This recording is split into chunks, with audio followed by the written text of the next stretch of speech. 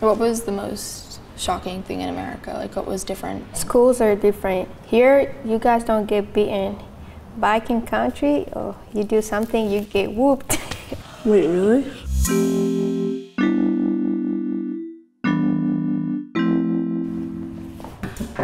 Hi, I'm Jessie. Hi, I'm Amina. I'm Mirai. Nice to meet you. I'm Jules. I'm Aline. Oh my God, they look taller than me. You're taller. So do you guys have any question about me? Where do you come from? I come from DRC. Democratic Republic of Uganda. Oh wow, how do you know that? That's in Africa, right? Yeah, it's in Africa. Are you a refugee? Yes, I'm a refugee. Okay, and what is that?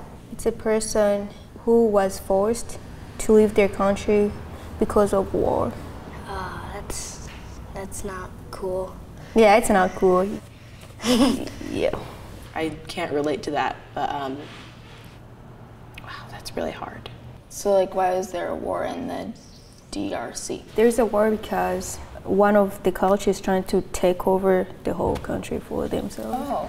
It wasn't like a military war or something. No, it's not a military war. So It's a war between people to speak different languages. What was it like? Like, how old were you? I was 11 years old. What were some of the things that you saw in Congo during the war?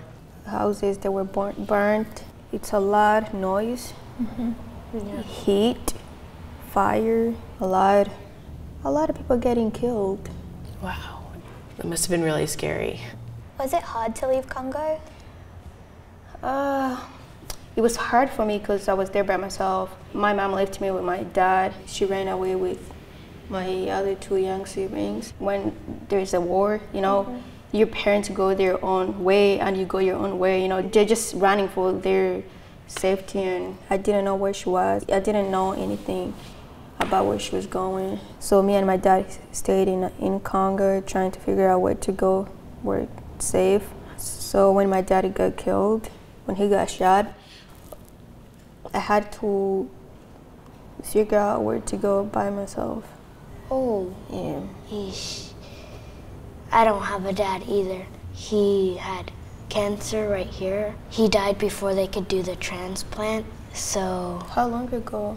it was like when I was about like 16 months old, I think so. So you didn't get to see him? No, not really. How did you leave the country? Did you go like a different country or like? I had to walk. I didn't know where I was going. I just went straight. Did you ask people for directions? There were nobody to ask for directions. If I would see somebody, I'll go to hide because I think they're like the bad people, you know. How long did it take you to walk? At least 3 months. Wow. In the middle of the night, I will just sleep in the dead bodies, and then if I heard any bomb, I would just lay down in the dead bodies. And where'd you get like food and water from? There was no food and there was no water. If you wanted water, you just have to go to the river or the lake. You have to like, Yes, drink dirty water, yes. ooh, and that seems kind of like disgusting. You get used to it and it tastes great. But now I don't think I'll drink water. Were you alone the whole time? Yes, I was alone by myself. And so you did all this when you were like no older than me. By the time when I get to Uganda, I was 13. So not much older than me. I Yeah. can't imagine having to go through that. What'd you do once you were in Uganda? So when I got there, I didn't know anybody. I was kind of lost. I was taken to the police station, and the police station asked people to come see if I was their child. Then my mom showed up.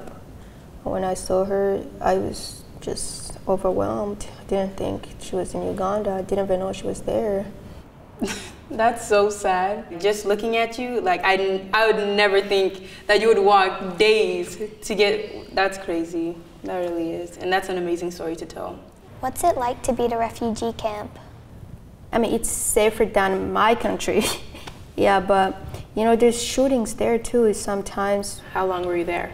I was there for 2.5 years. Does everyone at the refugee camp come to America, or do they? Oh, some people don't get a chance. Oh. Some people, you know, you go through a lot of interviews, and if you make something, they decline your process. You don't get, yeah, a lot of people didn't get that chance to come here. Do you like it here? Yeah. You can be honest. I mean, during summer, yes. But yeah, but during winter and falls, I don't like it because it's cold. Yeah, Australia is really warm too, so I see where you come from. Yeah. What do you think of the food? Actually, when we were in the airplanes, they gave us orange juice and it tasted horrible. Yeah, I didn't like it. Well, just to tell you, I also don't like orange juice. What was the most shocking thing in America? Like, what was different? Schools are different. Here, you guys don't get beaten. Back in country, oh, you do something, you get whooped. Wait, really? Yes, you get. When you're late to school, you get whooped. But here, it's different. I love schools here. It's a whole different. What do you see in the future, in your future here? Oh, so some of my dreams are to become a business person or an aid person or an actress. I want to be an actress too. That'd be so fun. Do you ever wish that you went back to Congo? I wouldn't go back there. I don't have any family that is left there, so I don't miss it. Do you miss your dad? Oh yes, I miss my dad so much. Yeah. If you could tell him something, what would you say? I love him. I love you. He was a great dad. Thank you for telling your story to me. It was nice to meet you. Yeah, it's nice to meet you too. This is so awkward. It was fine.